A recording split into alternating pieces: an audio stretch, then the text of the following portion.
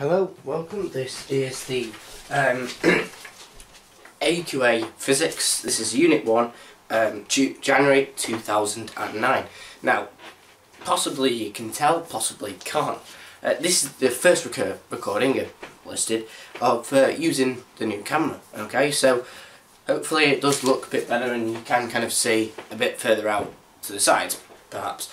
But anyway, in this video we'll be looking at question number 1. Okay, so what I've drawn behind me here is essentially what you're given in this figure 1. Okay, so this is n equals 1, n equals 2, n equals 3, and n equals 4.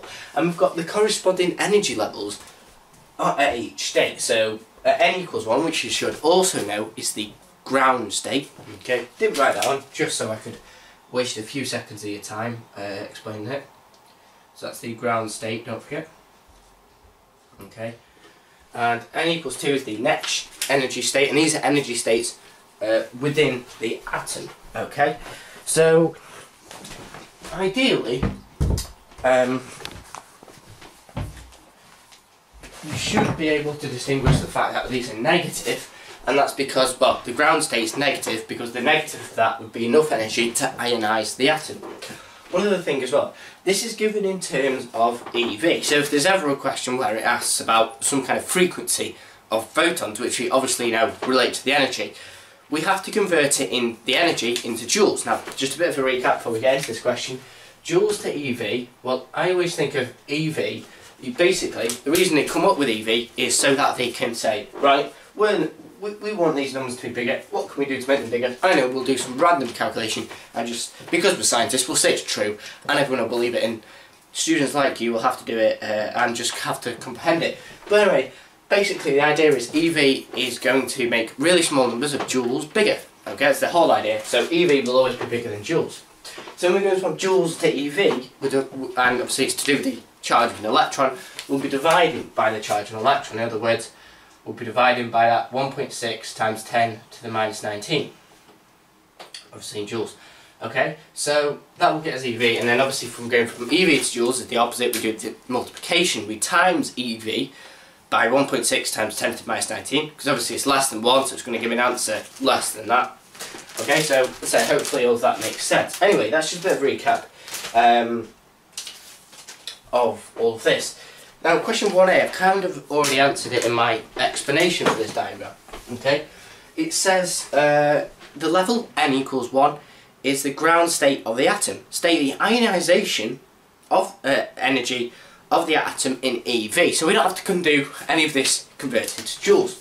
You just have to associate that this, as I say, minus 13.6 is the negative of the ionisation energy, because that's the energy we need to ionise the atom. Okay.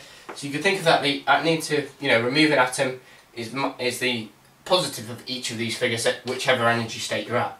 Okay, so the ionisation energy from the ground state is the positive of this 13.6. Okay, so A is equal to 13.6 EV. Okay, now it's not asked us to convert it into joules, so obviously you don't have to. Okay, so the next part B, says when an electron of 12.1 EV collides with the atom, photons of 3 different energies are emitted. And we have to show it on this figure 1 here. So probably B should be kind of up here. Now, an electron with energy 12.1 EV. Now, you may be thinking, how the hell is that energy, where does it come from? Well, you don't really need to know too much. Well, actually you do, but not for this question. It's going to transfer all its energy, that's the key thing with this, okay? And the energy it's given is, obviously, it's transferring its kinetic energy, but because it doesn't mention what type of energy, like it's likely to be kinetic, okay? So, obviously, it's going to give all of its energy. So you might be going, but we need 13.6 EV to ionise the atom. Well, that's very true. But it mentions here we need 3 different photons, basically. Okay, so if we're exciting from, basically we've got to go from this one ground state. When photons are released, what happens is obviously the electrons are excited up to an energy state.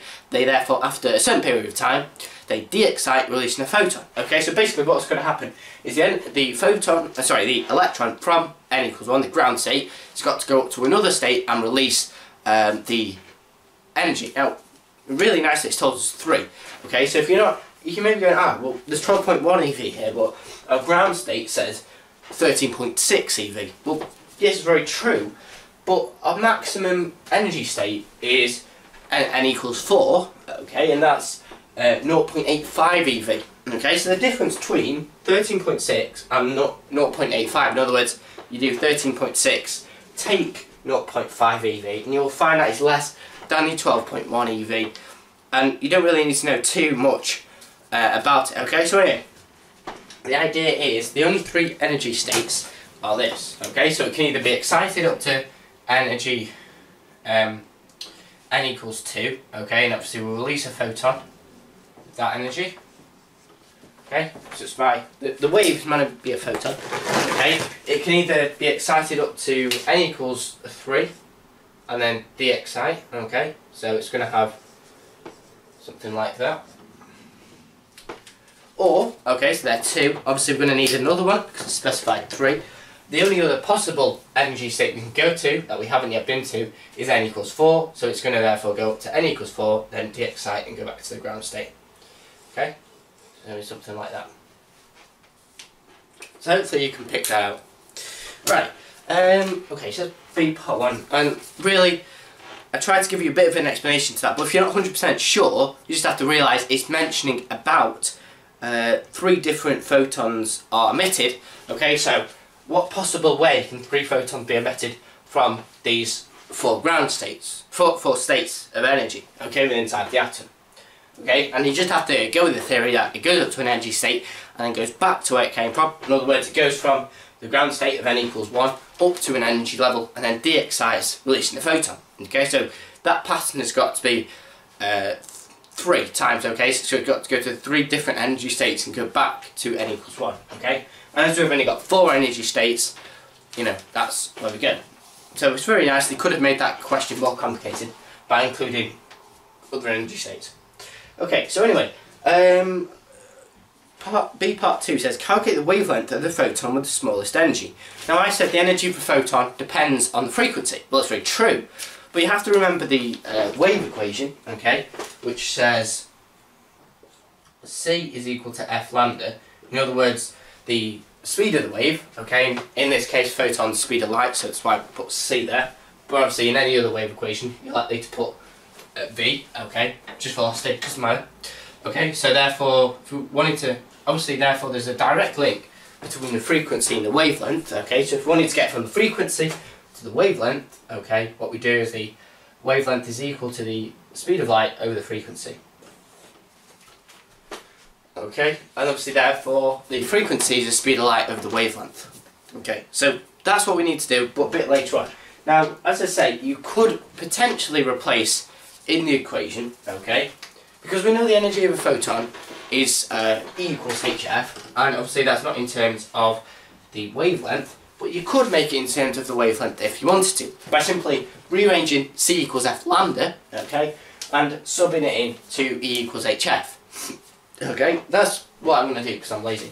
Okay, so we know, as I say, C equals hf. We want lambda, okay, in terms of frequency, and I've got it there. Okay, so I said the lambda speed of the wave is equal to the speed of light, C, over the frequency. Okay, and we know, oh sorry, sorry, in terms of the frequency, what the hell am I going on about? Okay, so the frequency is equal to the speed of light over the wavelength. Okay, sorry about that. So it's that one we want. Okay, so we want it in terms of the frequency. So E equals H, and I said E equals HF, but we know F is equal to C over lambda. So E is equal to H times the frequency being speed of light over wavelength. Okay, so the energy of the photon therefore is equal to H times the speed of light over the wavelength. Or, as I say, you could just simply convert the frequency into the wavelength through a different equation, but that's just being lazy and combining equations because we can. There's nothing wrong with doing that. Okay, so anyway, back to this question. What we want here is the wavelength, the wavelength of a photon with the smallest energy. Have I done that? Could you get away with doing that? Yeah, don't see why not. Okay, so we want it with the smallest energy. And if you want it with the smallest energy, okay, so it's not asking for the smallest wavelength, although that's probably going to go hand in hand with the smallest wavelength. So So remember, this is not the fact that we're looking for the photon with the smallest wavelength, we're looking for the wavelength of the photon with the smallest energy. Okay?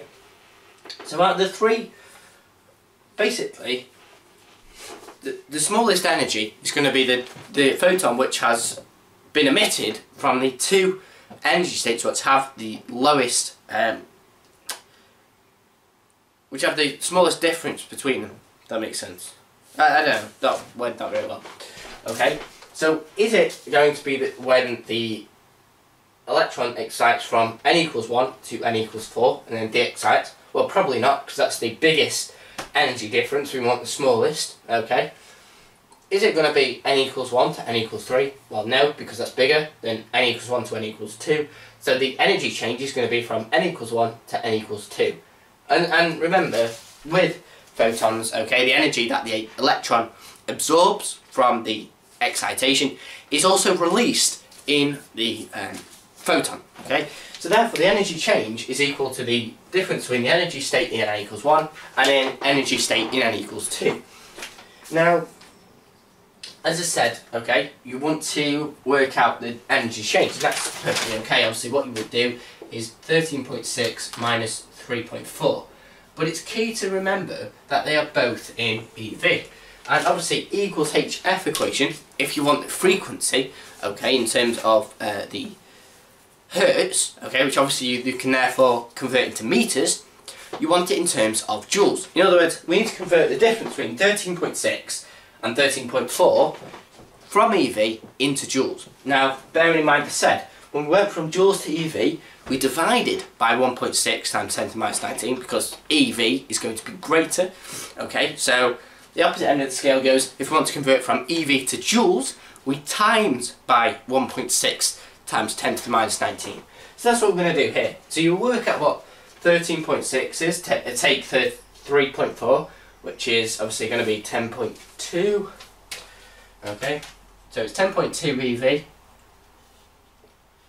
over 10.2 EV times the charge of an electron, 1.6 times 10 to the minus 19, and that is equal to the E equals HF equation. But remember, I was lazy and I said, because the speed of a wave equals the frequency times the wavelength, we rearranged it to get into the frequency, so we had the speed of light over the wavelength, okay, and that is equal to the energy difference of the photon, okay, so that's equal to 10.2 EV, which we converted to joules, okay, so that's only why I put this times here, is equal to H, which is Planck's constant, which is 6.63 times 10 to the minus 34, and you times that by the speed of light, which is obviously 3 times 10 to the 8, okay, and that's over the wavelength of the photon, okay, and then it's all a case of simply rearranging that equation, okay, and obviously it will give you a wavelength.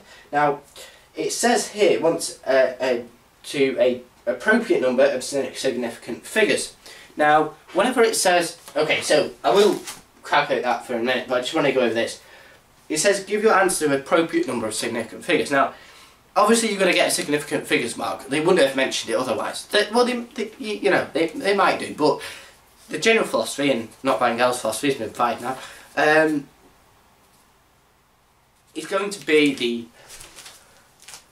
you have to look at the other numbers, that other bits of data that's given in the question, okay, and you could, what significant figures have they all been given to? Now generally when it mentions give your answer to an appropriate number of significant figures, they're all going to be of the same number of significant figures. And in this question, every single number, apart from the number of energy states, but as I say, you don't have energy state 1.1, okay, they're all given to 3 significant figures. Now, it says significant figures and not decimal places because they're given to different decimal places but the same significant figures. So we need to give our answer for our wavelength in terms of 3 significant figures. Okay. Sorry, 1 second.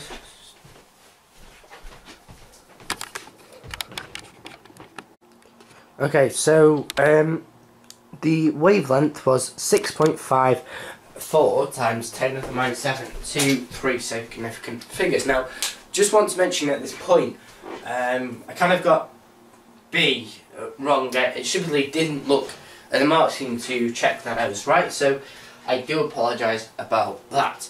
Okay, so I mean, hopefully, you know, you probably spotted that from the mark scheme anyway. Okay, but the reason being is because I didn't check that 13.6 take 0.85. Okay.